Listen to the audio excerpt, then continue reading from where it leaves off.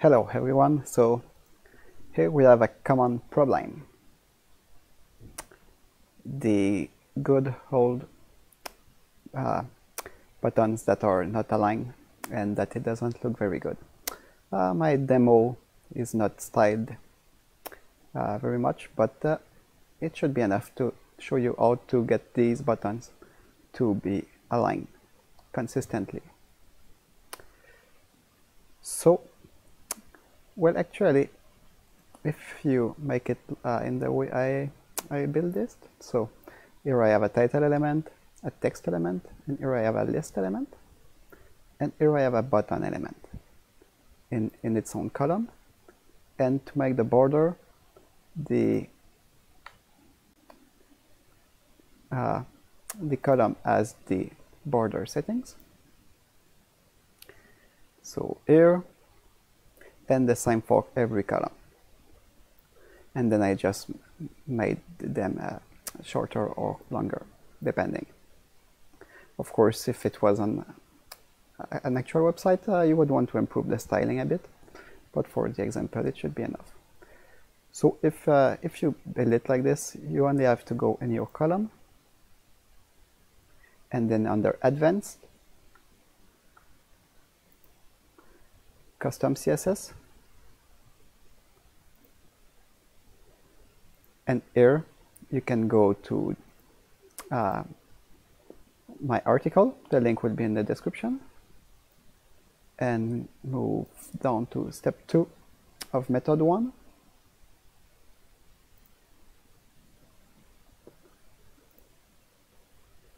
And just paste the code in here, and it should work right away. Of course, you will need Elementor Pro for this. If you have free, it's simple.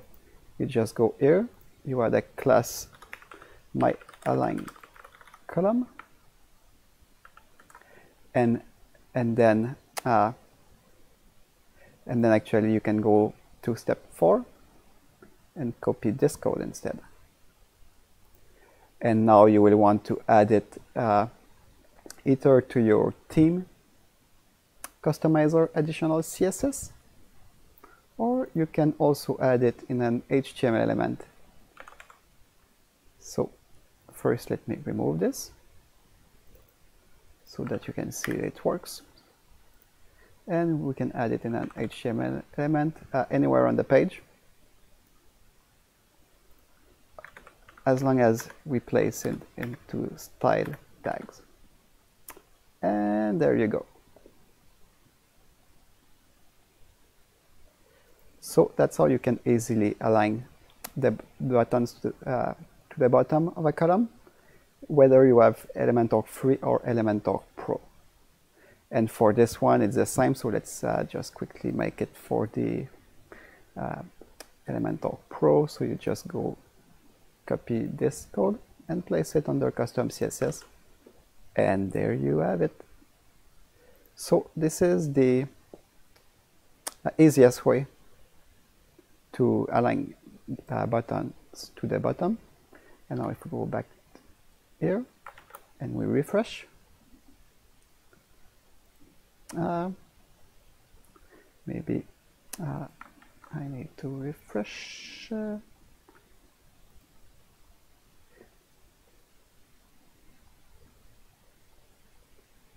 Let's see. So why is it not working? It's working here from the editor. So probably it's just a problem of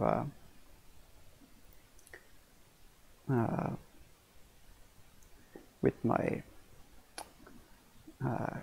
there we have it. All right. So it just probably I need to regenerate the CSS, and it would have fixed this. Sometimes this happens. Okay, so this is it for aligning these buttons to the bottom. But now you see there is something else that could be improved in this design. Like here we have more text, here we have less text, the list item doesn't start at the same place. So now, how would we want this? And if we align this also to the bottom, then it means this one will start from here, this one will start from very low. So it's not ideal. So, okay. So first, let me remove the CSS and let me delete this HTML element. Okay, so now we are back. So here is another way to place the buttons at the bottom, but you will quickly see why I did not even recommend it. It's going in the column options under layout and setting the vertical align to space between. So you see, this will also always place the button at the bottom, but you see what happens with the rest of the content. So it can become very ugly. So that's why I did not even mention this. So not ideal at all. And this like this. So this is still quite a bit better than this version here, which is not great. If you have just a little bit of content, then you could try with this very simple space between option, but generally it doesn't give good results. So let's place it back how it was before. And now let me show you the other example with my other demonstration here.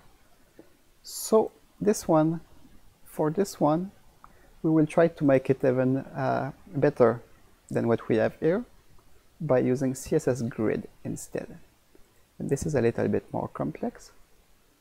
So again, in the columns option under advanced, in custom CSS, so if you will have grid, you will add the code that I provide under method 2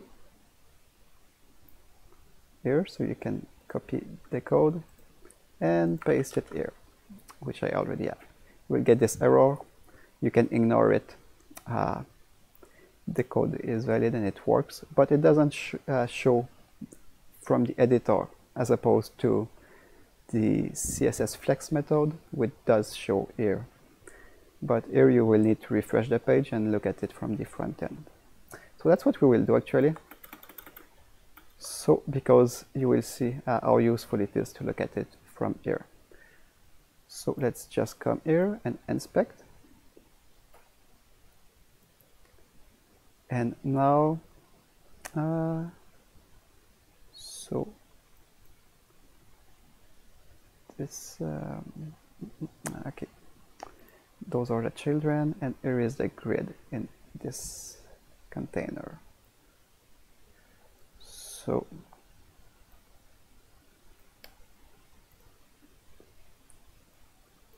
let me zoom out a bit so that we can see better. Okay. So here is the grid. So now we can have a good representation. And here the display grid and grid template rows. So this is the important part. How many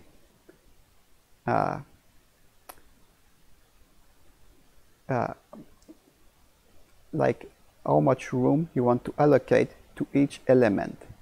So this is one fraction, this is two fractions, four fractions, and one fraction. So in total we have 8 fractions here. So it means that this, the space that this occupies is divided in 8, and then here we can choose, like the title only has 1, this has 2, this has 4, and the button has 1. So, and why this is useful is that then we can get a consistent design across all these different options here, across all the 3 columns. And we need to be certain that all of them will fit in here. So you can see right now as it is, the premium column might not have enough space to fit the paragraph in the 2 fraction part. So this here probably would not fit where this is here when we visualize by hovering over the grid container. So what we mean is that you will want to adjust this. So let's say 3 fractions. And now all of them should fit, except maybe the list item for the premium. So then maybe get this to 5 fractions. That looks good. So let's try like this. And another very important thing to note is that here I have 4 elements in my column. So in my grid template rows, I have 4 different amount sets to all of them.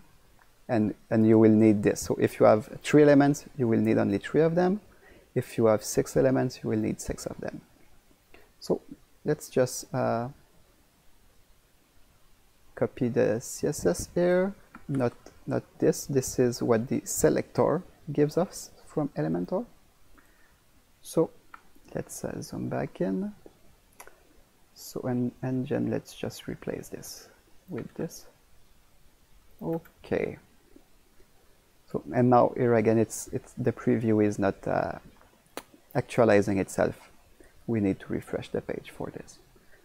And then this other part here, align self end, just means that this will align at the bottom of its grid container. So if we go back here, let's move down a bit. So okay, so here we can see the grid container, and the button barely fits. But let's say the grid container was a bit larger. Like for demonstration, let's just make this 3 fractions. Okay. Now you can see. So it has a lot of space in its own area, the button, but it's aligned at the bottom. So that's what this CSS here is for, align self end. All right. So now let's quickly add the same CSS to this column. And then also this column. Okay, and now let's preview.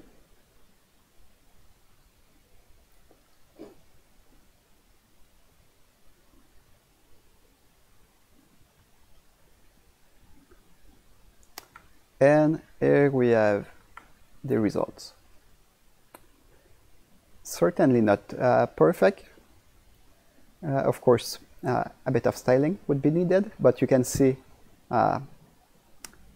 the work from the grid and how amazing it is. So now everything is aligned. The paragraphs are aligned perfectly, the list items are aligned, and the buttons are aligned. So very nicely ordered.